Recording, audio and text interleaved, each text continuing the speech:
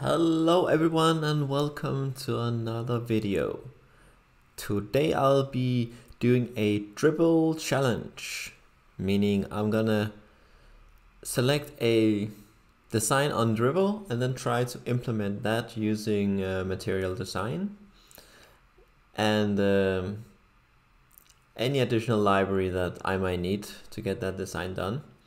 Currently on screen right now you can see I'm in an existing Next.js app that I'm working on, and I'm gonna try to make the progress page for this app. And so far, I've been looking around Dribbble, and this is kind of what I found. This is what I saw that looked pretty cool. So I'm gonna try to be implementing this, as I said, it's a challenge, so I'm just going to be using a very limited amount of time here, and yeah, that's going to be 15 minutes basically. So up here I have my stopwatch, and yeah, I don't expect to get much done, but hopefully you guys will learn something along the way and you can kind of see what my thought process is as well along the way. So let's try to get started here. Stopwatch, and let's jump into the code. So this is the progress page. My initial thinking here is just to create a component with a div and then have a look at the design here. So first of all, it seems like we need this part up here. I'm going to skip this for now. I'm just going to create this main part. So it seems like we need a grid here with 2 columns basically. So I'm going to start off by creating that.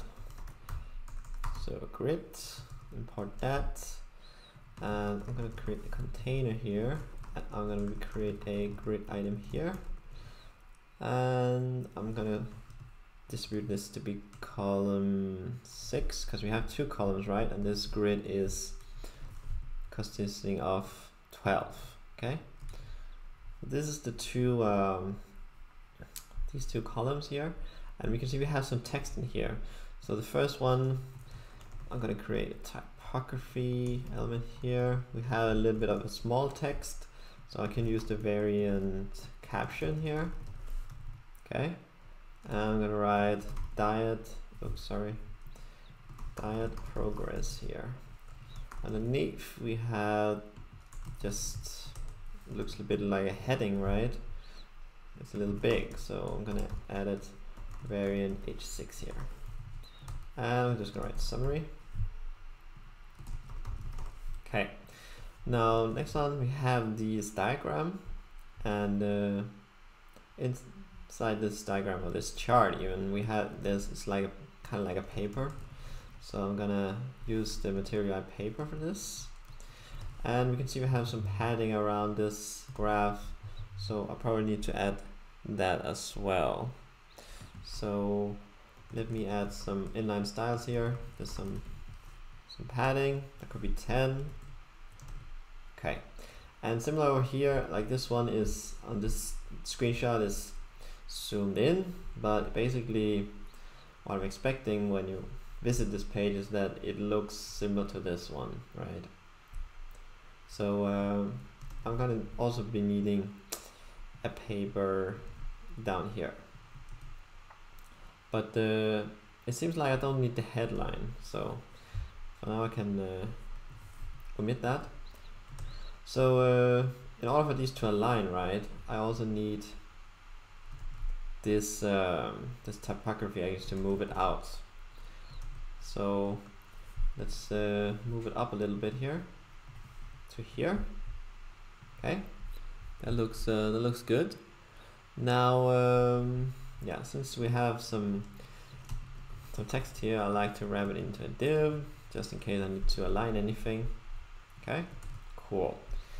Now what about down here? Down here we have a grid of 4 items, but I could see this one becoming a whole grid. So here I would actually use something like Flexbox perhaps, or CSS grid, but let's just create a very simple one for now. So between these 2 sections we have some spacing, And there's a ton of different ways to do spacing, but let's just try to do an empty div with some height here. And then let's kind of copy this here and then just put in some new text values here.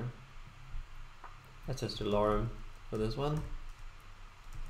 Alright, so yeah, here is our 4 items, and it looks very similar to a Material UI card here. So what I can do is I can create a grid container again, and then since we are creating 4 here just for showcase, probably I would need to define these 4 as some data points and then just loop over them. For example, let's just say these are the plan, right? So const plan, we need a date, and we need a name,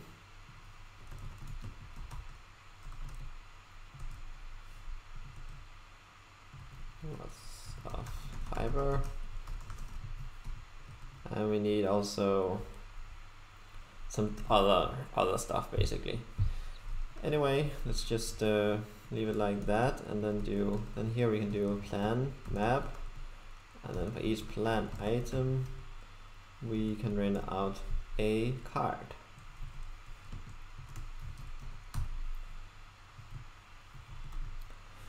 So this first part looks very much just like card content. So inside the card we want some card content. This is where the padding comes in inside the card, and then at the top it seems like we have a fixed container, right, with space between here. So we can do actually we can use grid container again. So grid container, and then in justify we just put space between to make sure that these two are separated. For now I'm just gonna use a placeholder icon, so could be add.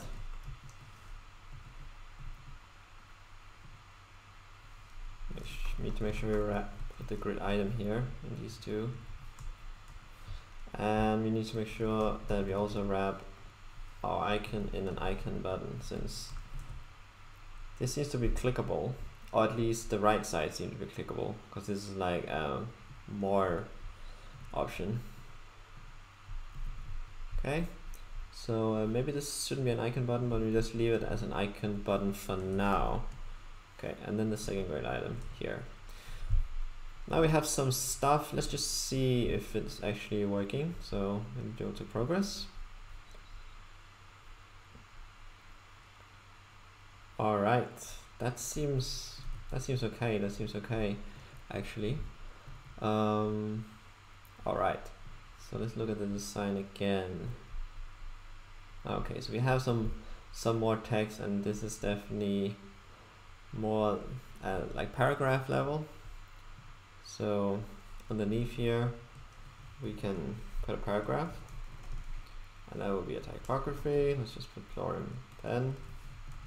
A little long, but at least now we get some text in here. And we need to remember, when we do this grid container, we can add the spacing property. So I can add in spacing free, make sure these items, they get a little bit of spacing. Oh sorry, I also need to wrap a grid item here, otherwise it doesn't know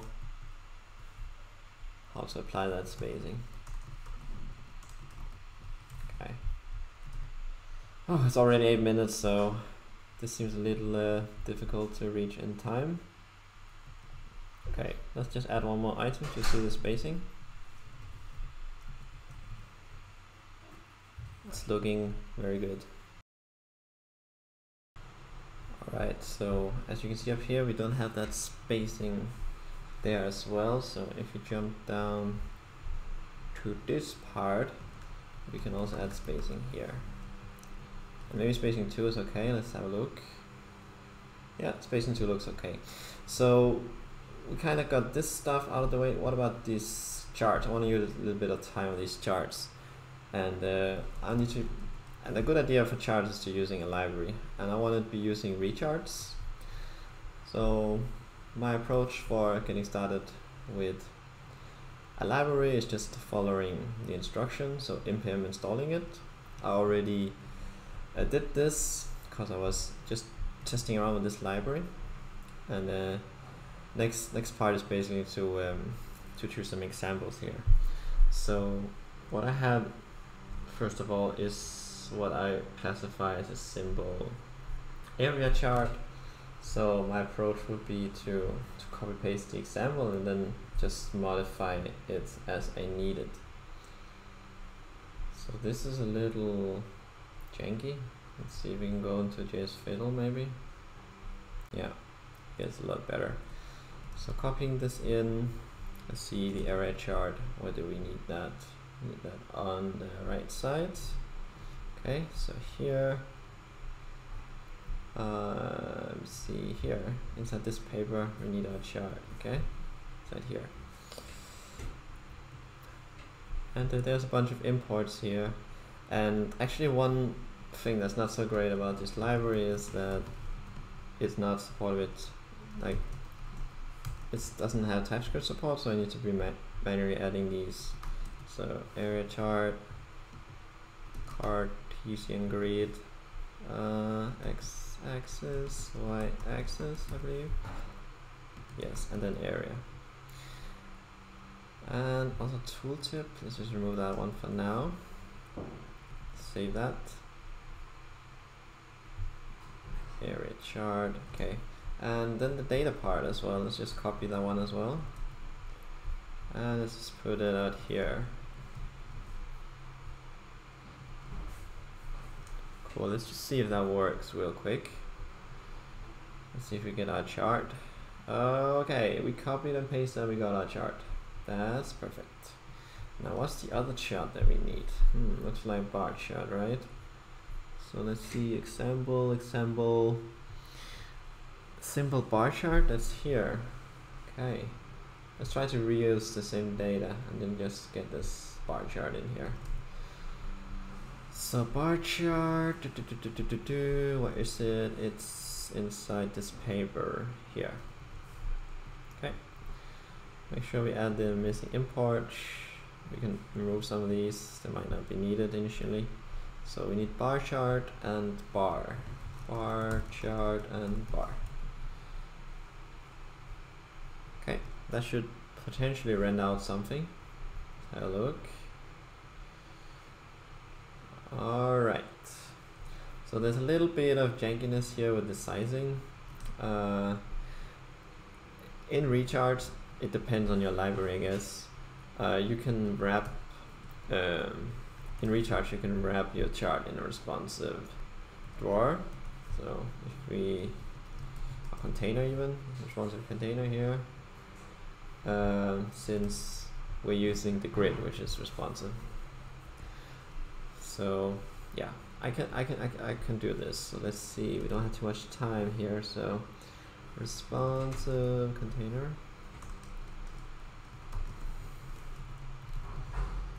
So let's remove this width and height. This is what we defined on the responsive container. And let's remove this margin stuff. And then we just put in width here, 100%, and then the height we want. So maybe height 300. 2 minutes left. Okay, let's try to copy this. Actually, let's import that responsive container first. Let's just check the documentation if you're doing it right. So responsive container. Here seems like the styling is applied on the parent, but we can also do it on the responsive container itself. We should be able to. Anyway, let's see.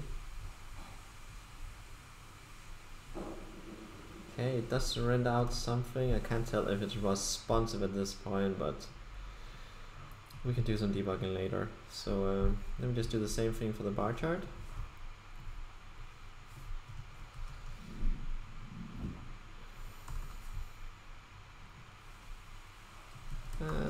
Close a container.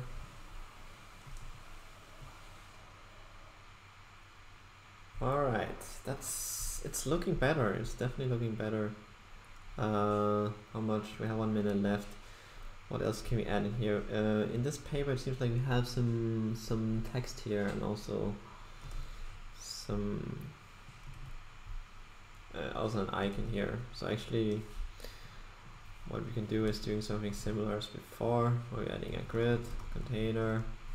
We do justify space between two grid items. One of them is text, and the size is like caption level, I would say. So putting caption here, and just add some dummy text for now, and then on the other end of this grid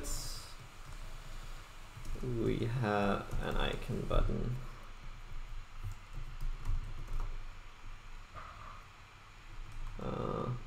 The automatic import is failing, so that icon we're looking for, I've used it quite a lot, so I know it's more vertical outlined. Okay, so let's have a look at that. Oh, we are actually over time now, so let's just have a last look here. Okay, yeah, that looks okay. We're definitely in the right direction, but yeah, that's all we get to do for now. I hope this video was helpful in thinking material UI when creating your components, like what components to use in what situation and how to go on about it when you're looking at a design like this. If you want me to finish this design, spend a little more time on it, maybe even do kind of like a time lapse or something where you quickly run through it, let me know, and if not, I'll see you in the next one.